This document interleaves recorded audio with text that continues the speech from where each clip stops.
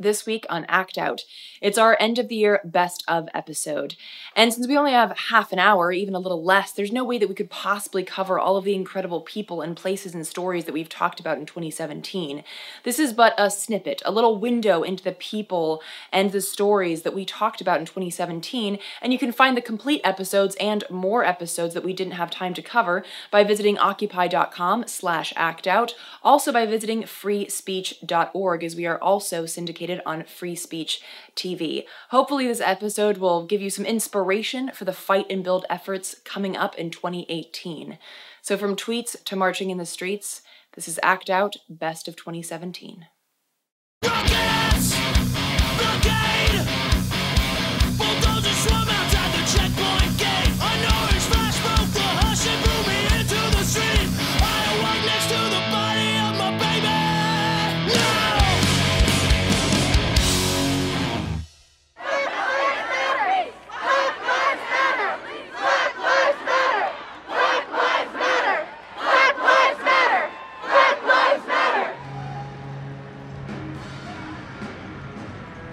Stay here, I'll do it.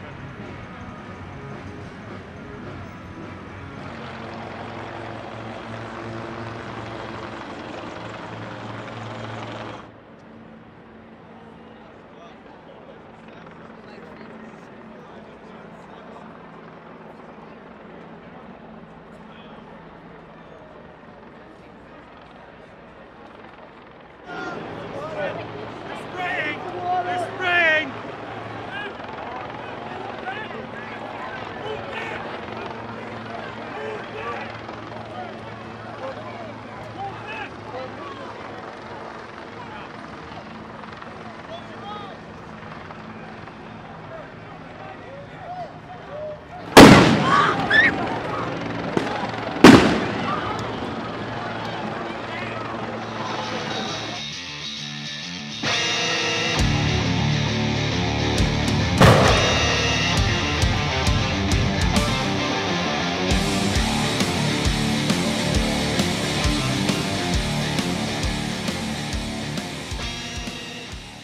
I think the lack of solidarity with people who are willing to engage in more radical tactics by people who don't feel comfortable with doing it themselves is a big problem. In the book, you wrote, "The West wages war on the Islamic State but shakes hands with Saudi Arabia." Talk about that. Well, I think there's a very strange and fine line that the U.S. tries to play. On the one hand, pretending that it's trying to take out extremism around the world, but of course a lot of this extremism is a result of U.S. policy, like the U.S. invasion of Iraq or the drone wars.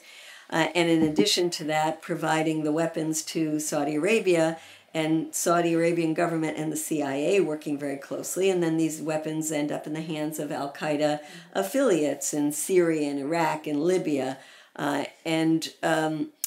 It did turn out through leaked cables that Hillary Clinton knew well that the Saudis were not only spreading this extremist ideology, but were actually funding the extremist groups like ISIS, and that it wasn't just individuals who happened to be Saudis, it was the Saudi government. So it's just me, you, and my notebook talking about impeaching Trump.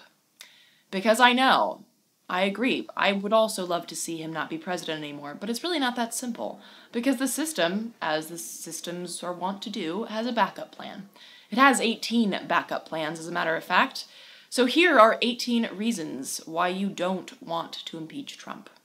Number 1, Mike Pence has said that the Bible is his favorite book. I'm only assuming that's because he's never actually read a different book. You know, the Bible, the book that's filled with rape and incest and death and destruction and hate. Yeah, that book. He's anti-gay, anti-woman, I guess he would be if he loves the Bible, anti-immigration, loves the Koch brothers, and boy do they love him. Doesn't believe in climate change, although I guess I shouldn't even have to say that because Republicans don't. Famously said that, "I think the science is very mixed on the subject of global warming. 97% dumb shit, 3% religious nutbag, mix and serve over ice." 2, Paul Ryan. He's just one of my favorites. He believes that embryos should have personhood, but not women, as was evidenced by his support of the Let Women Die Act, which is exactly what it sounds like. The idea that a woman should be allowed to die if she needs an emergency abortion in order to save her life, because fucking embryos. Believes himself to be a good Catholic and supports the war machine, wants more military spending, of course, but also wants to gut Medicaid, also wants to defund Pell Grants and welfare programs. He believes that marriage is the answer to solving poverty. Also believes that black people don't like to work. 3, Senate President pro tempore Orrin Hatch. If you haven't heard of him, he's just one of those old crusty white guys that is like literally grown into his chair and hasn't moved in the past 40 years. His brain also hasn't moved, possibly longer than 40 years. Another anti-woman penis wrinkle, doesn't believe in contraception, no funding for abortions, anti-gay, anti-civil rights, but did vote for a constitutional ban on flag desecration. America. Pro-cop, pro-corporations, was very pro-TPP, pro-oil, pro-charter school, leave those kids behind, anti-Muslim, pro-gun, anti-immigration, fuck poor people, and move the Israeli embassy to Jerusalem. So our organization, the National War Tax Resistance Coordinating Committee, or NUTRIC, we support folks who refuse federal taxes. And the reason for that being is that the federal income tax has been the focus of where most of the military spending comes from. There are some state funds like National Guard and what have you, but for the most part, the military industrial complex comes out of the federal budget. And so that has been the primary focus of our resistance and the work that we do. There are war tax resistors that refuse state and local taxes for varying reasons, sometimes because of money that goes to prisons or the police or other forms of oppression. But our work is supporting people who refuse federal taxes. A lot of people don't think black people can be white supremacists. But if you think that white people are superior and that somehow or another you're the exceptional Negro, then you are a white supremacist. And we are the 99%, for goodness sakes. What do we have to do? We have to unite. How can we unite if we can't get along with each other? If we judge every person by the color of his or her skin, we cannot. We have to unite to move on this government. And no, I don't believe in voting, because what are you voting for? I think that's why we have this horrific government in place now, is because we've been voting for the lesser of two evils for hundreds of years. And what are we voting for? We're voting for evil. We need to slash fossil fuel emissions. We need to deploy technologies to remove CO2 from the atmosphere, so lower CO2 levels, which would lower ocean acidification levels. And we also need to look at ways, deploy things to cool the Arctic, because if we go from an Arctic, snow-covered, ice-covered Arctic to an Arctic with completely no ice on the ocean year-round, or snow up on cover year-round, then the carbon that is stored in the permafrost, both on land and in the seafloor, will start coming up in large quantities, strengthening the warming. Also, we will lose ice very rapidly from Greenland, and sea level rise will spike upwards as well. And then once they spike upwards from Greenland, then they will cause problems to ice caps also on Antarctica. Black Americans have always led in the fight for human rights, their own and for other people. And we have lost that in this rightward lurch, in our so-called leaders, as we call them, the Black misleadership class, such as elected officials and others who used to be stalwarts in the issues that I've discussed, but now depend on patronage or on staying in office. And, it used to be before Obama was elected, Black people used to talk about the possibility. Could it ever happen? Would it ever happen that we would see a Black president? And I started to think about it, and I said, well, considering what you have to do to become president, is this something I would want to see? Presidents, nobody gets that job who is not beholden to corporate interests. not beholden to the military-industrial complex, and to have a person like that, but just with brown skin, was not something that I found appealing in the slightest. In addition to that, in order to be elected presidents, there has to be a distancing from Black America, from our needs. So Republicans, Democrats all find ways to either ignore us or to overtly attack us. And Obama was no different in that regard, with his constant scolding, with his criticisms of Black people. He said things that a white person would never have been able to get away with. I'm going to say this very trite phrase, but the points are very salient in it. Dream the future, know your history, organize your people, and fight to win. If we use that framing, then we are there. But what we don't do, never do, is dream of what the future can look like. That's what was so amazing about the Zapatistas when they rose up in the 90s, is that they offered a dream. They said, we are dreaming the future, and now we're trying to live that dream as much as we can.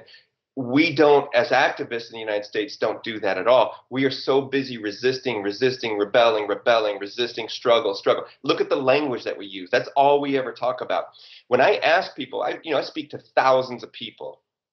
And when I'm in a room full of hundreds of people and I say, what can we do? Nobody can dream beyond a year or two or a campaign. It's hard for people to go like, well, what could it look like in 5 years? What could it look like in 10 years? And I don't say that we're building a master plan. This is not like planned economies and things. I'm just saying like, but what do you want?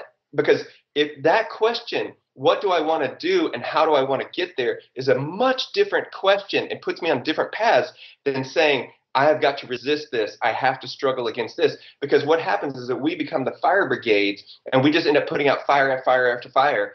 One, it doesn't matter whether we call it anarchy or not, or anarchism. I give no shits about that. In fact, I fucking hate it. We called it blue potato. I'm very cool with that. What it matters is how we engage with each other and how we do these things, and the way that we see the world, the broad spectrum of seeing the world. The second part of that is that I think that we should stop trying to convert people.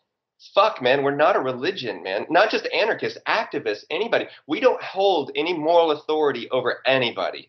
If we were going to build politics and philosophy on ethics, that's anarchy. And so to me, it's like, I don't want to convert anybody, so I don't have to. So then I meet them where they're at because that's where our commonality is. And then if I want people to come along on the road or ask me about the road that I'm on, then what I do is I start talking about it, but I show them. If we do by showing, it means way more than do by talking. Do by talking is the whole world. There's a million shows you can talk about things. There's a million books. There's a million things where we can talk about things. But if we do, that is so far less than that. And so in my whole life, I've always wanted to build the future I want people to live in, so they can see it and go, that makes sense in my life, or how could I do that in my life? That has been far more powerful than ever trying to win an ideological argument with somebody, or to see myself as more superior than them, that I have some special information that I am. I just have I'm a high school dropout, but somewhere along the way I got technical language to talk about this certain set of ideas. It doesn't make me any smarter than anybody else. And I ask myself, because my mom is not an anarchist, she's not conservative, she's very radical in ideas, but does it make sense to my mom? Does it make sense to my family? Like to my larger extended family. And if they can get on board with it, even if they don't agree with everything, that is as far as closest of a win as I'm ever going to get, because I'm not going to try to debate them to death. And so what was then announced in 2005 as democratic confederalism is something like an alternative economic, political, social, cultural system which opposes the state as a viable political model for the people in the region, on the idea that if it's the same state which has perpetuated all these problems, which has resulted in an immense system of hierarchy, domination, which has drawn these borders, which has perpetuated social injustices, then maybe creating a state will not be the path to freedom. Maybe we need to do something more radical than that. Maybe we should radicalize our democracies, make it as participatory as possible, make it as open to different identities and especially to the women's struggles as possible in order to genuinely claim ourselves to be freedom fighters. So, in that sense, a democratic confederalism is thought of as a system which is anti-capitalist, anti-statist, and anti-patriarchal, which poses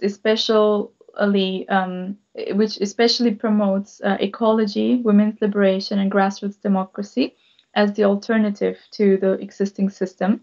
And with that comes the concept of what Öcalan calls the democratic nation, which is basically an attempt to emancipate ourselves from the chauvinism of nation states by proposing an idea of identity, of unity, which is based on shared principles, on common ideas, on common perspectives, such as coexistence, such as women's liberation, and so on. So that all these different identities, languages, cultures add to this diverse nation, so that the nation is no longer defined as an ethnic concept, but rather as a concept which signifies unity with all of its diversity, and which actually is stronger the more diverse it is.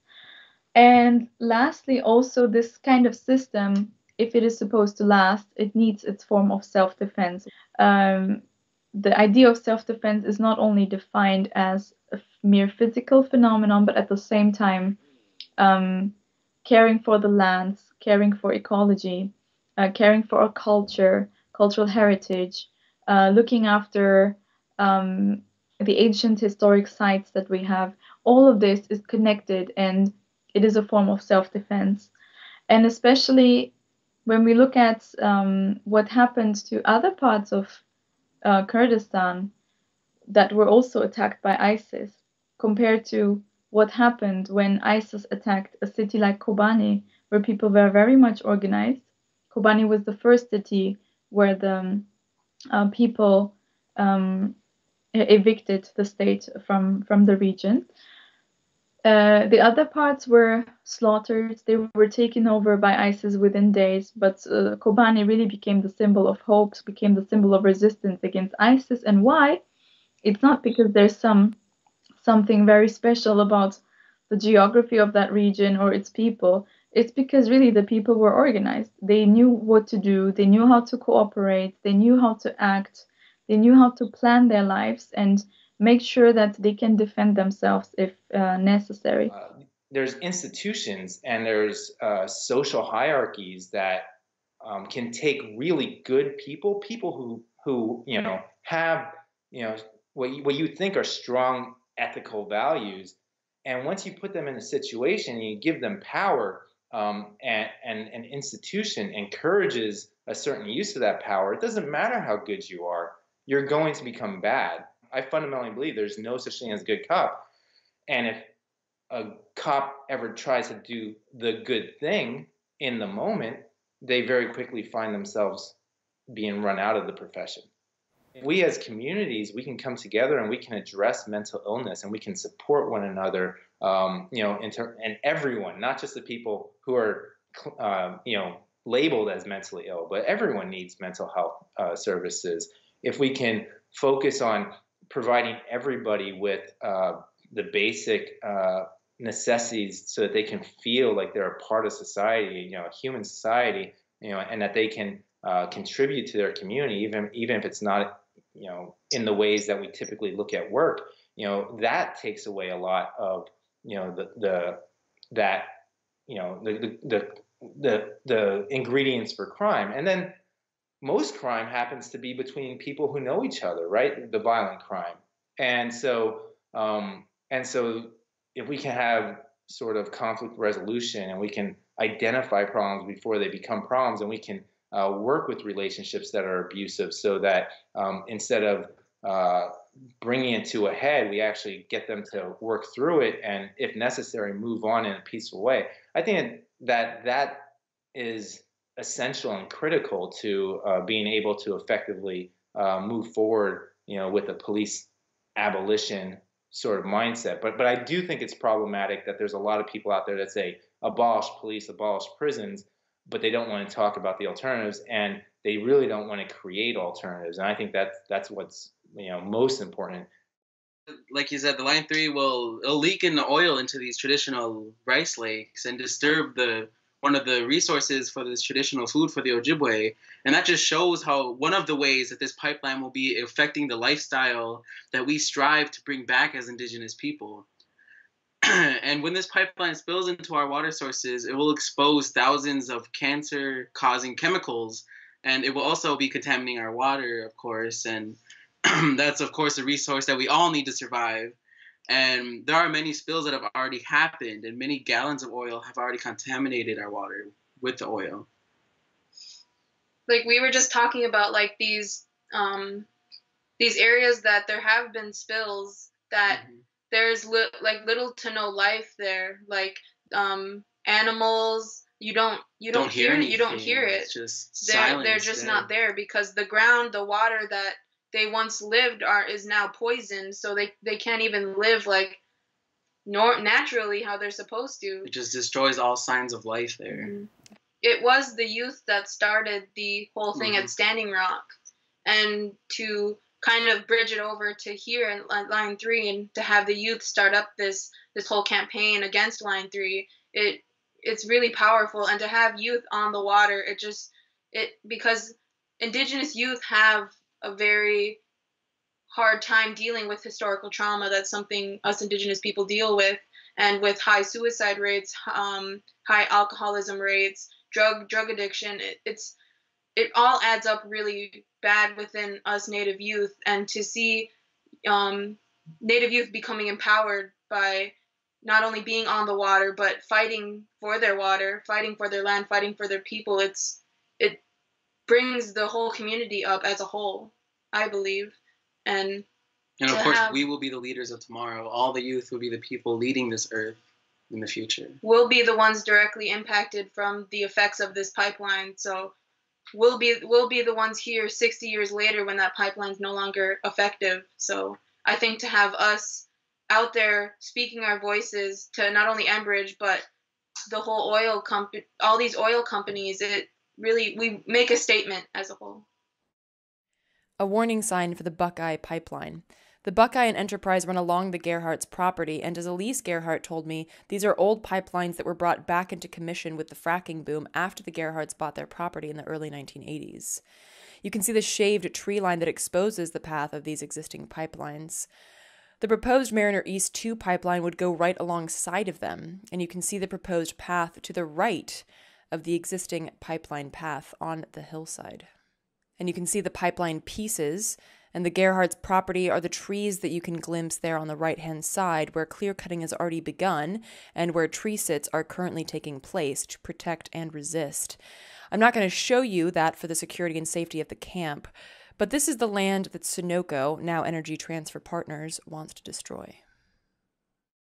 And I said it to them, I said it to DNR, I'm saying it to DEQ if they watch this, to Army Corps, and to Governor John Bell Edwards. You have an opportunity right now to save people from the violence, from state violence. You have an opportunity to save them from false incarceration, because I'm telling you that the people of Louisiana who are involved in this struggle will not go easily into the night. It's our chance to say no, and we are taking that chance with this horrible company.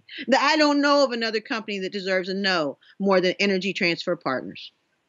So this camp is actually movable and very well hidden. So whenever we want to go somewhere, like we pull it out, whatever. We also are different from other camps. We are incredibly vetting about who gets to be a part of our camp and what media gets into our camp. So we're a little different in that way. We're very small too. We keep a very tight circle. That's not to say, I always said we will not ever call 10,000 people to tromp through our swamps, because it's a very sensitive area. It's also inhospitable area. But that's not to say that there won't be times, especially if this pipeline gets its permits, where we won't be asking people to come down and help us hold this line. It just may not be in the swamp itself. But that's the good thing about having a movable camp.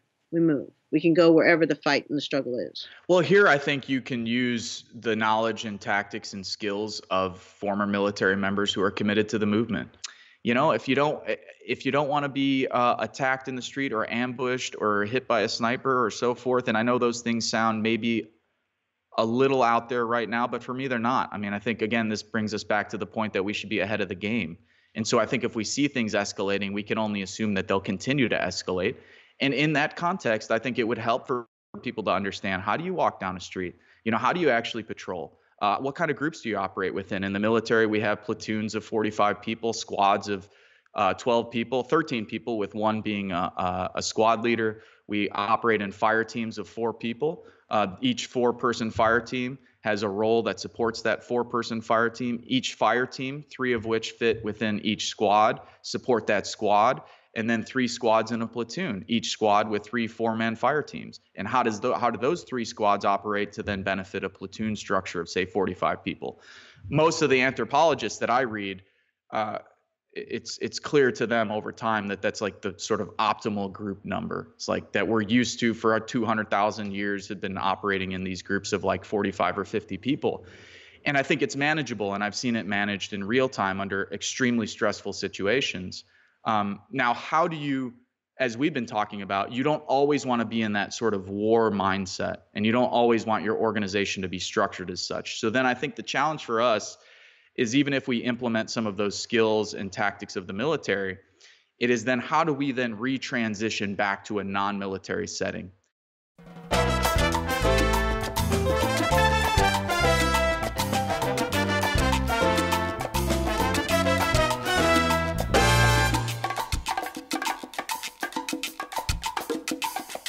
De Cuba traigo el son ritmo sabroso, de Cuba dulce caña y rico ron, café como no hay otro en el Caribe, y el más chiflado golpe del bongo.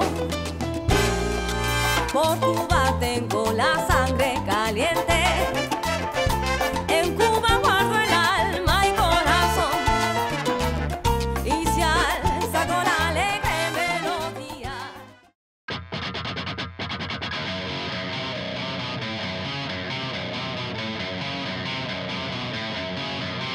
I can hear the boots are stomping. Come on, boys, let's get some roster through.